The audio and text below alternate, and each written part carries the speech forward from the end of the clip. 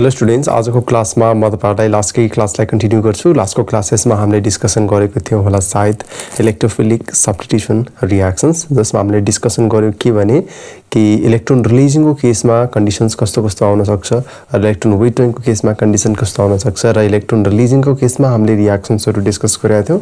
र त्यस्तै अब आजको क्लासमा आजको यो भिडियोजमा म तपाईहरुलाई सर्ट क्लिपमा चाहिँ बुझाउन ट्राई गर्छु कि इलेक्ट्रोन विथड्रइङको केसमा चाहिँ एक्चुअलमा हुन्छ के यसमा। त्यसपछि रिएक्सन्सहरु जति पनि हाम्रो अर्ग्यानिक केमिस्ट्रीमा छ त्यति हामीले सिलेबसलाई कभर गर्ने गरी गर्छौं। सो तपाईहरुलाई यदि लास्टको भिडियोजहरुमा र यो भिडियोमा डाउट्सहरु तपाईहरुलाई लाग्छ भने डेफिनेटली प्लिज कमेन्ट गर्न चाहिँ नबिर्सनुस् है।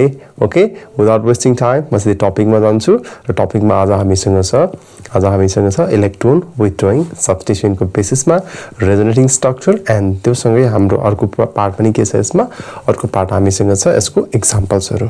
र अर्को कुरा, थ्यांक यू भेरी मच सबैजनालाई जतिजनाले मलाई ट्रस्ट गर्नुभयो र हामी 10K फ्यामिलीमा छौं। सो यो खुसीको कुरा हो। So thank you very much जतिजनाले भिडियो हेर्दै हुनुहुन्छ। आई होप फर्दर आउने भिडियोजहरुले पनि तपाईहरुलाई यति नै हेल्प गर्दै गरोस् र के तपाईहरुलाई के समस्याहरु भइरहेको छ भने प्लिज कमेन्ट चाहिँ गरिदिनुस् है, ताकि मलाई पनि थाहा होस् नि तपाईहरुले मैले बनाएको भिडियोजबाट केही न केही अचिभ गर्दै हुनुहुन्छ, केही न केही हेल्प त भइरहेको छ। र मैले जहिले भन्ने पनि कुरा, तपाईहरुले यो भिडियो आउँछ भने खासै हेरिराख्नु पर्दैन।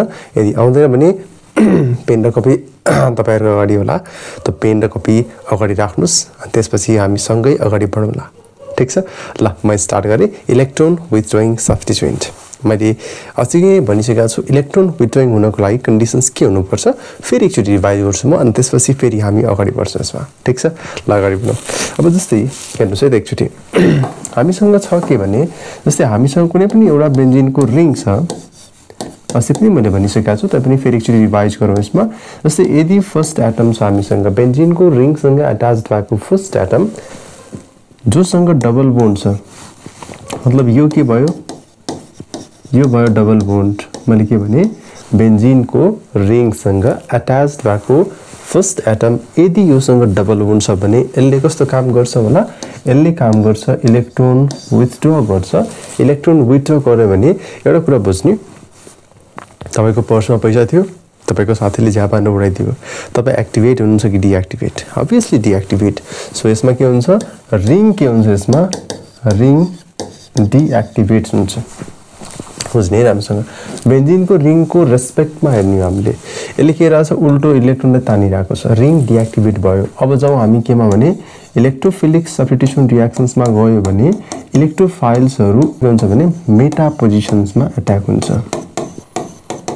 मेटा पोजिसन्समा के हुन्छ, यो अट्याक हुन्छ। फेरि एकचोटी रिभाइज गरौँ। जस्तै हामीले भनेको थियौं यो बेन्जिनको रिङ छ र बेन्जिनको रिङमा हामीसँग एक ग्रुप छ भने यो कुन पोजिसन भयो, दैट इज ऑर्थो पोजिसन, यो भयो मेटा पोजिसन, यो पनि भयो ऑर्थो पोजिसन, यो पनि भयो मेटा पोजिसन, यो के भयो, that is a para position. ठीक छ, यहाँसम्म त बुझ्नु भएको छ नि, ऑर्थो मेटा प्यारा। यसरी चाहिँ हामी अगाडि बढौँ। ल अब त्यसपछि डाइरेक्ट हामी एक्जाम्पल्समा जान्छौँ। एक्जाम्पल्समा हामीले हेर्दाखेरि के देखिन्छ भने, जस्तै एक्जाम्पल्समा हामीले हेर्न सक्छौँ एउटा ग्रुपमा हामीसँग छ NO2, अर्को हामीले के राख्न सक्छौँ भने यसमा CHO ग्रुपलाई हेर्न सक्छौँ, त्यस्तै COH ग्रुपलाई हेर्न सक्छौँ यसमा है। यतिको एक्जाम्पल हामीले लियो भने हामीलाई त्यति खासै समस्या चाहिँ हुँदैन यसमा है। ल एकचोटी हेरिहालौँ त। जस्तै नाइट्रोबेन्जिनलाई, नाइट्रो कम्पाउन्ड्सबाट जाउँ पहिला। नाइट्रोबेन्जिनमा थोरै हामी डिटेलमा जान्छौँ र त्यसपछि अरु लगभग सबै सेम नै हुन्छ यसमा है त। जस्तै नाइट्रो कम्पाउन्ड्स अथवा नाइट्रोबेन्जिनको केसमा एकचोटी रेजोनेटिङ स्ट्रक्चर ड्र गरेर पनि हेरौँ हामीलाई कतिको आउँदो रहेछ भनेर। ल तपाईहरुले एकचोटी आफै गर्नुस् त, कतिको तपाईहरुलाई आउँछ यसमा, आफै गर्नुस् है त। आफै एकचोटी फटाफट गरिदिनुस्। यो ग्रुप यहाँ शिफ्ट भयो, यो यता आएर बस्यो भनेपछि अब हामीले रेजोनेन्स बनाउँदाखेरि रिङबाट इलेक्ट्रोन तानिरहेछ भनेपछि -R इफेक्ट भनिन्छ यसलाई। बेन्जिनको रिङ छ, मैले फेरि बनाएँ यसमा, यो पार्ट सेम छ। अब यहाँको इलेक्ट्रोन माथि गइरहेछ भनेपछि अभियसली यहाँ डबल बोन्ड आउँछ, नाइट्रोजन छ, यो माइनस जान्छ भनेपछि यो डबल बोन्ड अक्सिजन, यो भनेको माथि गएर बस्यो, र त्यसपछि नेगेटिभको फर्ममा गइरहेछ। धेरै एडभान्स तरिकाले नबुझ्नुहोस् है, किन आयो, कसरी आयो, किन गइरहेछ भन्ने कुरा हामी खासै जान्दैनौँ। किनकि कुनै केसमा जस्तै स्टार्टिङ गर्दाखेरि केही चिज तपाईँले भर्खर बुझ्दाखेरि जस्तै एबीसीडी तपाईँले पढ्नुभयो, तर ए कसरी आयो भन्ने कुरा तपाईँले बुझ्नुभयो त्यसमा भएन नि त। भनेपछि ए भनेको जस्ट एउटा वर्ड्स हो। भनेपछि यसमा हामीले के गर्छौँ भने इलेक्ट्रोन शिफ्टिङ भइरहेछ कुन साइडतिर। किनकि एकैचोटि तपाईँहरूले के गर्न थाल्नुभयो भने किन आयो, कसरी आयो भन्ने कुरा क्युरियोसिटी राख्नु राम्रो कुरा हो, तर बेसिक्स आयो भने क्युरियोसिटी राख्दा पनि राम्रो हुन्छ। किनकि यसमा तपाईँलाई यो कुरा थाहा छैन कि किन इलेक्ट्रोनको शिफ्टिङ भइरहेछ भन्ने कुरा तपाईँहरूले बुझ्नुको लागि तपाईँहरूले के गर्नुपर्छ भने जिओसीलाई अलिकति राम्रोसँग हेर्नुपर्छ। र मैले त्यो भिडियोजहरू बनाएर राखिदिइसकेको छु, तपाईँलाई केही प्रब्लम्सहरू छ भने गएर एकचोटि हेर्नु होला। त्यो भिडियोजहरू तपाईँले क्लियरली आउँछ भने यसमा तपाईँलाई समस्या हुँदैन। तर यसमा बुझ्नको लागि जस्ट इलेक्ट्रोन शिफ्ट गर्ने प्लस चार्ज माइनस चार्ज कुन साइडमा ल्याउनुपर्छ त्यति कुरा बुझ्नुपर्छ यसमा हामीले। जस्तै यो केसमा हामीले देख्यौँ र यसमा हेर्नुहोस् त एकचोटि मैले के देखेँ, यो इलेक्ट्रोन शिफ्ट भइरहेको छ भने यहाँ कुन चार्ज आउँछ, प्लस चार्ज। इलेक्ट्रोन जहाँ पनि कम भयो त्यसको अल्टरनेटिभमा पोजिटिभ चार्ज आउँछ हाम्रो। भनेपछि यो प्लस चार्ज मतलब ब्याकएन्ड साइडलाई फुलफिल गर्नको लागि यो इलेक्ट्रोन फेरि शिफ्ट हुन्छ यता र फेरि शिफ्ट भएर के बनाउँछ भने यसमा तल आउँछ पोजिटिभ चार्ज। यो त फुलफिल भइसक्यो नि त। अब यसमा डबल बोन्ड NO माइनस र त्यसपछि माथि माइनस। फेरि हेरौँ एकचोटि, यो बोन्डको शिफ्टिङ भयो यो साइडतिर र त्यसपछि अब हामीले गर्यौँ के भने यो साइडमा पोजिटिभ चार्ज छ र यहाँ छ डबल बोन्ड, यहाँ छ डबल बोन्ड NO माइनस र यहाँ छ इलेक्ट्रोन, यहाँ छ अक्सिजन। अब त्यसपछि यो फेरि यहाँ शिफ्ट हुन्छ, फेरि यो गएर यता आउँछ। भनेपछि हाम्रो बन्यो के भने यसमा हाम्रो बन्यो के भने फेरि सुरुकै स्ट्रक्चर बन्यो डबल बोन्ड अक्सिजन, यो पार्ट बन्यो। त्यसपछि हामीले एउटा हाइब्रिड स्ट्रक्चर बनाउन सक्छौँ। द्याट हाइब्रिड स्ट्रक्चरलाई हामीले यसरी लेख्न सकियो N अक्सिजन, यहाँ छ हामीसँग अक्सिजन र यो पार्ट भयो द माइनस। यसमा के आउँछ delta plus delta plus delta plus. ल यसरी हामीले यसमा देख्यौँ है त। यो भनेको कसको लागि भयो, that is figure resonating structure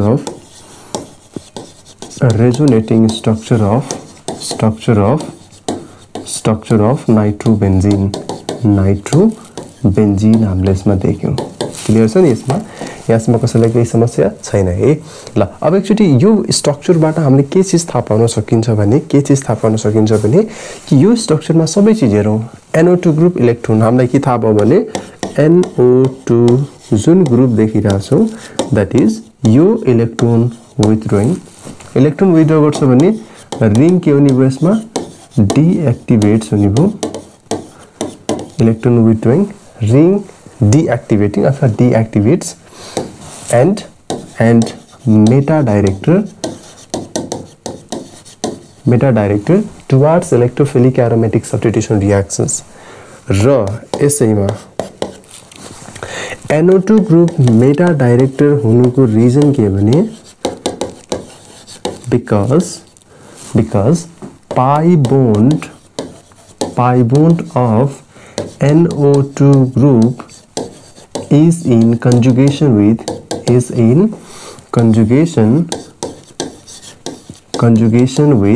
कोसँग कन्जुगेसनमा छ, conjugation with benzene pie bond. मतलब पाई सिग्मा र पाईको कन्जुगेसन छ यसमा, पाई सिग्मा र पाईको यसमा के छ, कन्जुगेसन छ। अझै थाहा भयो यो पाई बोन्ड, यो सिग्मा बोन्ड, यो पनि पाई बोन्ड, पाई सिग्मा एन्ड पाई यसको कन्जुगेसन छ भने यति बेला हामीले भन्छौँ कि यसमा रेजोनेन्स भइरहेकै छ यसमा। ठिक छ।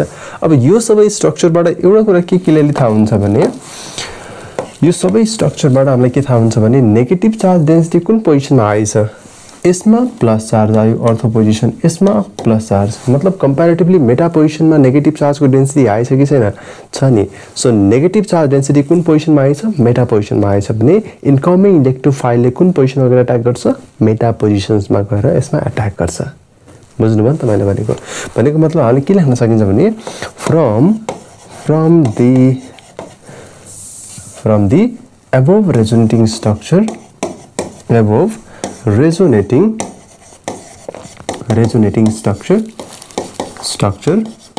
it is clear that the negative charge density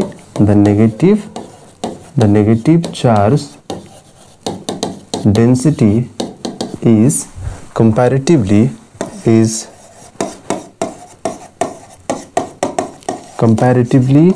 high at meta position. So incoming electrophile will attack at meta position forming meta substituted product.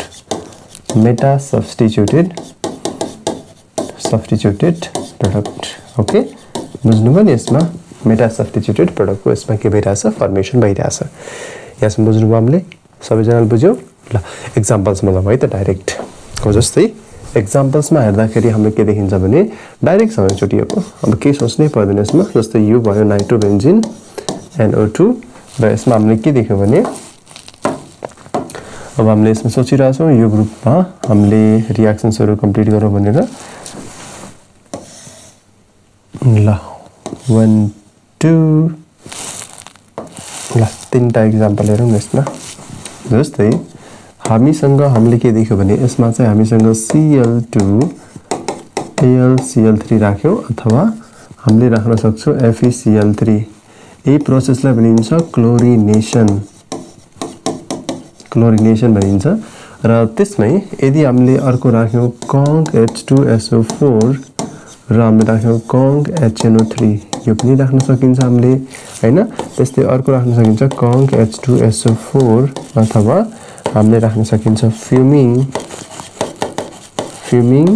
H2SO4 पनि राख्न सकिन्छ यसमा यदि यो कन्डिसन्स आइराको छ भने यस्तो केसमा हामीले के देख्छौं भने हामीसँग NO2 ग्रुप छ यो मेटा पोजिसन्समा गएर के अट्याच हुन्छ भने मेटा पोजिसनमा गएर क्लोरिन अट्याच हुन्छ यसमा पनि के हुन्छ मेटा पोजिसनमै गएर अट्याच हुने हो तर यसमा के हुन्छ NO2 गएरै बस्छ यसमा है त्यस्तै अर्को केसमा हामीले हेर्यौ भने यो केसमा NO2 छ र यसमा हाम्रो आउँछ मेटा पोजिसनमा सल्फोनिक ग्रुप र नाम लेख्दाखेरि हामीले के देख्छौं भने that is Meta chloro nitro benzene है त यसको नाम के मेटा डाइनाइट्रो नाइट्रोबेन्जिन यसको नाम के मेटा नाइट्रो बेन्जिन सल्फोनिक एसिड ल यसरी चाहिँ हामीले देख्न सकिन्छ है त एक्चुअली राम्रोसँग हेर्नु होला तपाईहरुले केही समस्या छ भने ल त्यस्तै म अर्कोमा गए हामीसँग अर्को पोर्सन छ के भने जस्तै हामीले लेख्न सक्छौं बेन्जोइक एसिडमा पनि सेम तरिकाले हामी जान्छौं जस्तै बेन्जोइक एसिडमा हामीले हेर्दाखेरि के देखियो भने ला ला ला ला ला ला